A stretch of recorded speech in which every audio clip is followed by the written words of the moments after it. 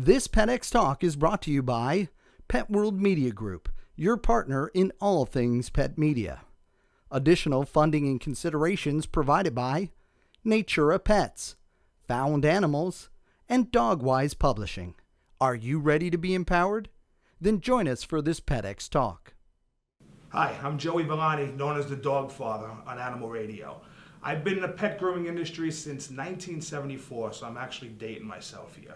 And the age-old question that I always get is, what's the importance of having a well-groomed dog? And you know what? It's more than the obvious. The obvious is, of course, is a reflection upon me. I mean, you want to go out there and get your hair cut and look good and dyed and look striking. Well, you know what? Your pet's a reflection of you, but that's the obvious. The things that people don't think about is this.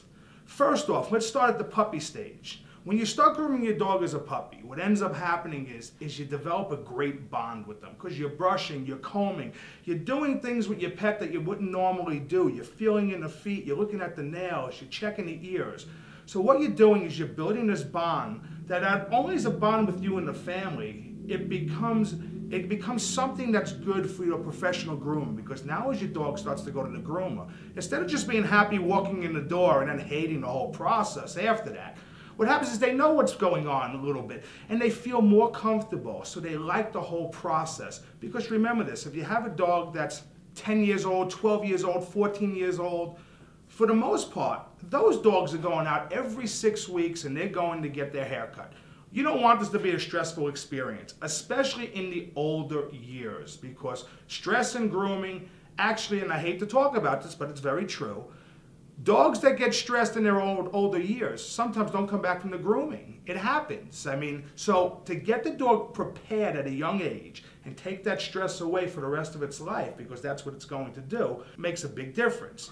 The other thing, which is extremely important, is when your dog goes and gets professionally groomed, or when you do it yourself, you're noticing things that you probably would never notice before. I mean, it's not every day where you're looking underneath your dog's tail or looking in the private areas. But when you're grooming your pet, you have to, because you got to brush in there, you got to get in there, and you'll notice these things. Same thing with looking in the ears. Most pet owners don't look in their dog's ears, so they don't know the development of an ear infection.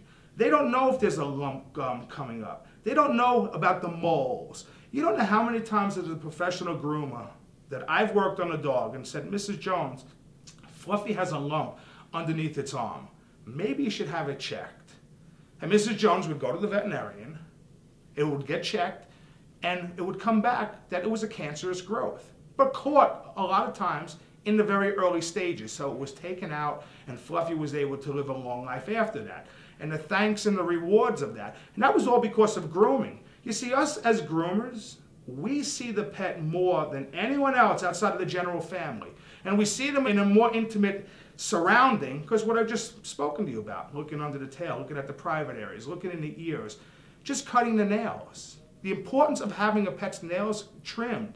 I think a lot of people actually don't know. You don't know how many dogs I've seen become lame. And when I say lame, I mean dogs that can't walk anymore, all because their nails have now grown around and they're growing in the pads. Does the general public know this? Some do, but not all pet owners do. Unfortunately, pet owners don't get a manual that says this is what you need to do. And we talk about nutrition, we talk about shots. No one ever talks about the importance of grooming. Nails, ears, trimming of the pads, brushing, combing is all a part of it. Just the brushing and combing aspect of alone. It's a natural process for dogs to shed. And that's one thing I want to tell everyone out there, because a lot of times they want the dog to stop shedding. Bottom line, it's a natural process. Now, you as the pet owner or the groomer, by brushing and combing and removing all that, you're helping the process along. You see, there's one thing that man did to the dog, which actually probably hurt, was in the domestication process, dogs were domesticated to do certain jobs. You had terriers that were ratters. You had sighthounds, which were hunters. You had bird dogs, and they all had a specific job. Now, some of these dogs still have jobs, but the majority of the pets that we see today are basically lap dogs. So what ends up happening is, when dogs were running through the bush and running through sticks and brush, believe it or not, that was pulling out coat. And that was helping the process of de-shedding and removing this hair. Now we have to repeat that process in another way. We have to brush and comb because a lot of these dogs are laying on your couch. They're not running, they're not hunting, they're couch potatoes, you know, they're gaining weight just like we all are. So we have to come across and let everyone understand that brushing and combing is an important part, because what happens is a lot of times you'll see dogs now with skin problems. Skin problems are all part of non-grooming. A lot of them, not all of them. Of course, it's nutritional, and there's a lot of other things, aspects that go along with it. But there's a lot that are. And just by removing that dead hair and getting that natural coat to come through, which is also going to make your pet look 100 times better. Brushing and combing your pet alone is going to pull out that natural, vibrant color that you want. It's not going to hold that dull, dead hair in there. It's going to give you the nice, natural colors that come out. So it's an important process, and you know what? Make your dog love it.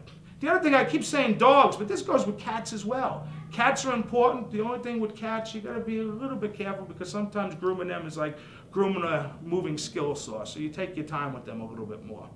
But you know what? If you go out there and brush and comb your dogs every day, you're going to build a bond. You're going to find things that you may not want to find, but you'll find them in the early stages. And you know what? Everyone will be happy about it. I hope you like my talk.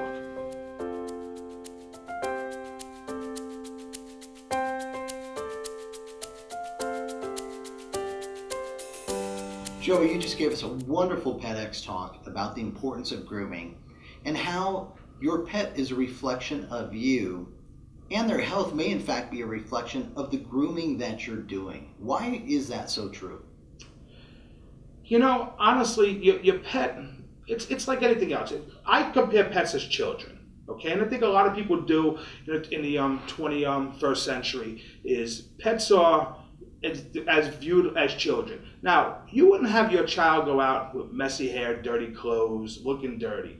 So your pet is the same thing. And that's what I say is a reflection of you, because what ends up happening is when you got a dog that's looking dingy and smelling bad, well, I'll ask you a question.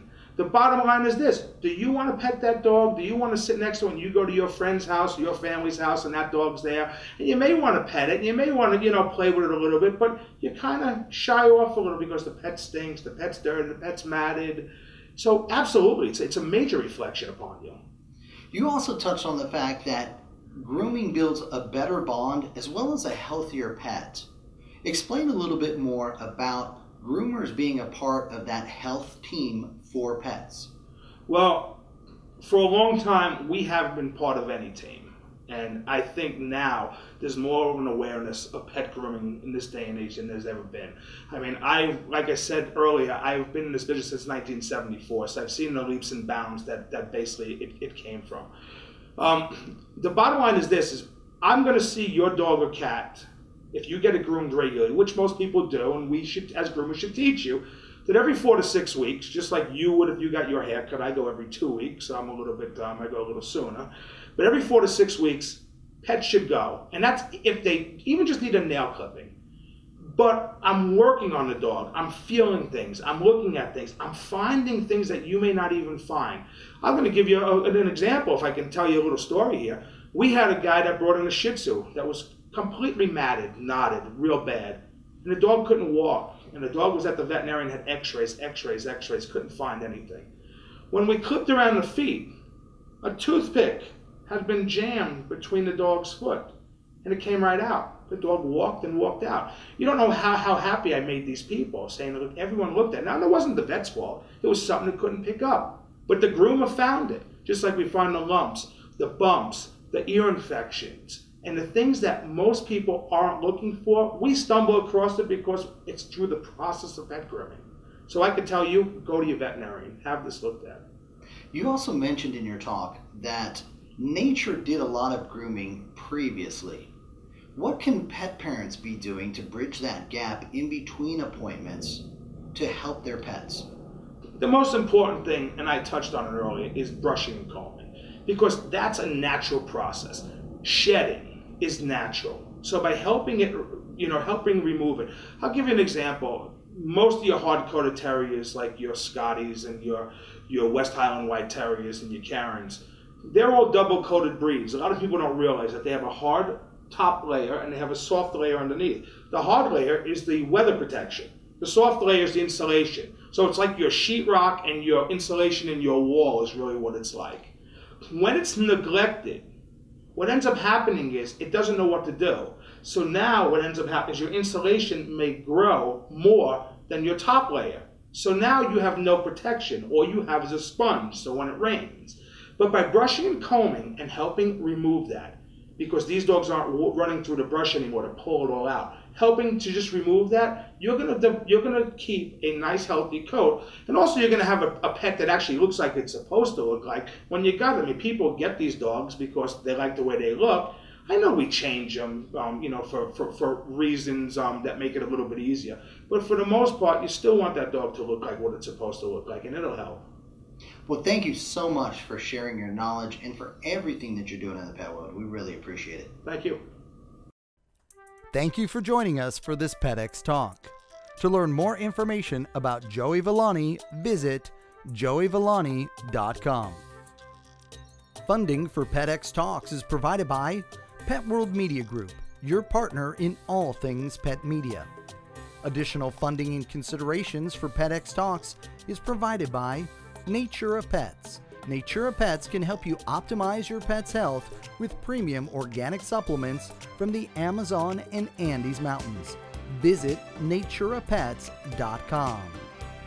Dogwise Publishing, all things dog. For all of your expert dog book needs, visit dogwise.com. Found Animals, working towards big ideas that advance the safety and happiness of animals in our homes, our shelters, and everywhere in between. Visit foundanimals.org. Special thanks to Pet World Insider, taking you inside the world of pets. Visit petworldinsider.com for more expert radio interviews, articles, and videos. This has been a Pet World Media Group production.